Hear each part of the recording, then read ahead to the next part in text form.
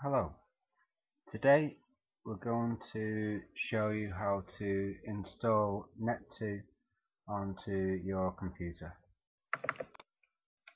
So this can take a little while, so what I'm going to have to do on some of the stages is I'll pause the demonstration while we wait for some of the things to load, because some of the parts can take a fair while. So we'll start by opening the setup file there.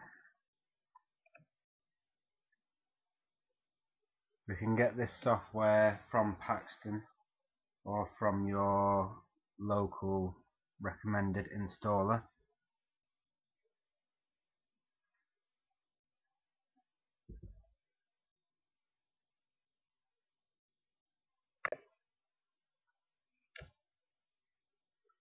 The first page that you will be shown is to choose the language that you want it to be installed in.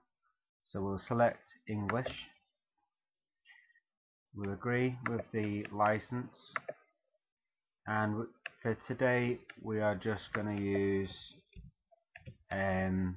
just the Net2 Lite option, which is just your basic software which will allow you to run your Access system with pretty much most of the functions that you'll need. So we'll go ahead with that. We'll just leave everything going in its default location, and we're going to put the icons to the desktop.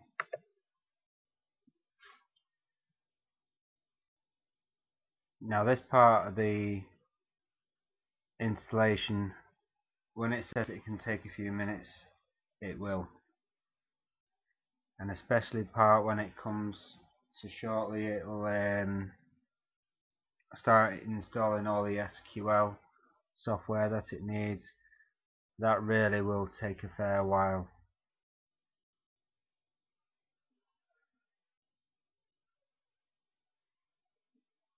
If by any chance you're reinstalling it because your computer has had issues, don't connect your computer to your access control equipment until you've added all your users into the database. You'll be installing a blank database, so that is what your access control system will end up having.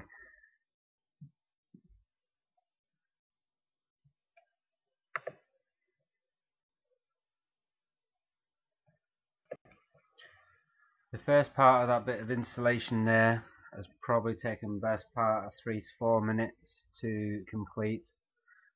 It then changes, like I commented earlier, to installing the SQL server, and this, when it says it will take 5 to 10 minutes, it will take that amount of time. So I'm going to pause this again and I'll come back to you when this is finished. Also, a quick note is that if you have any desktop readers, any 485 to 232 converters or USB adapters that connect you to your Net2 access control panels, please disconnect these while you're doing the installation, and don't reconnect them until the installation is actually completed. And just for your information, the software that I'm installing is version 4.27.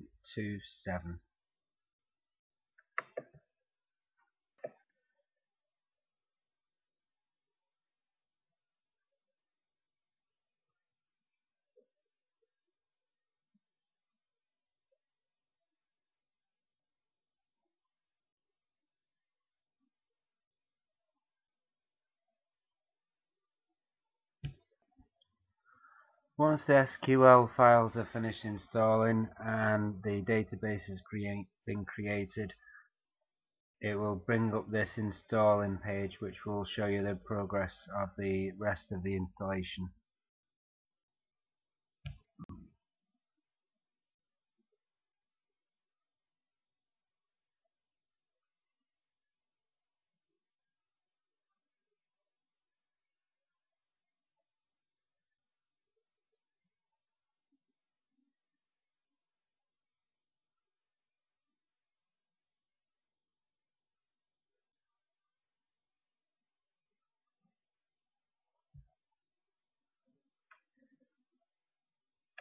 It'll probably come up with some kind of security warning, as it would when you're installing any other piece of software, and I'm just going to agree to that because I recognize the name of the program.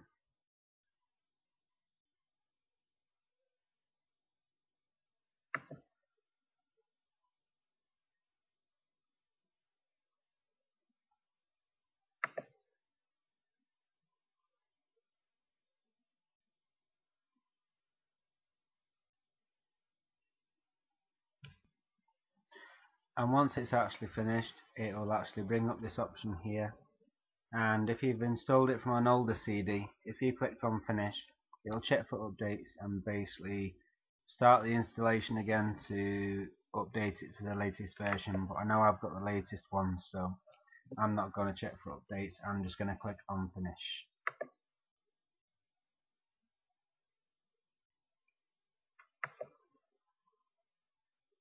So now on my desktop I have an icon that looks like this.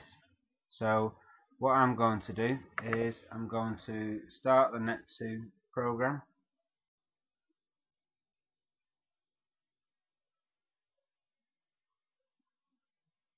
That'll bring up the window that's showing that it's starting the server.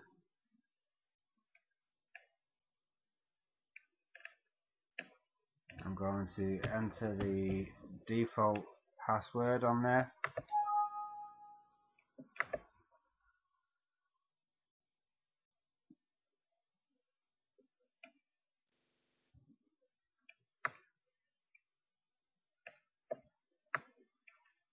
And this is basically what the software will look like once you've installed it onto your PC.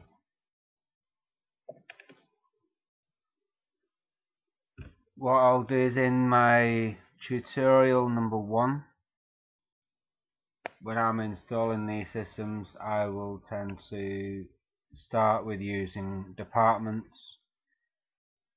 Then I will go to time zones,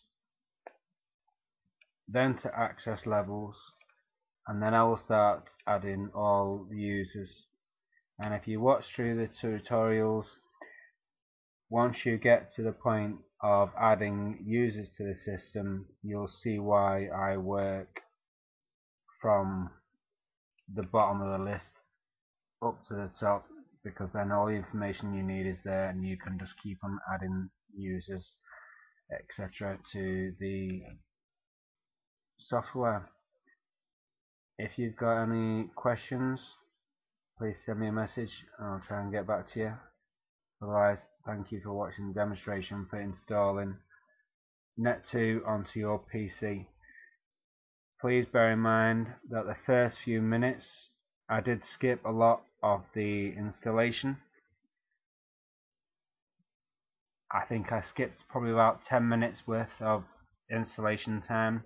I'd probably allow about 15 minutes, 20 minutes to properly install the software, depending on your computer. Might be a little faster, might be a little slower. I hope this is of help to you. Thanks.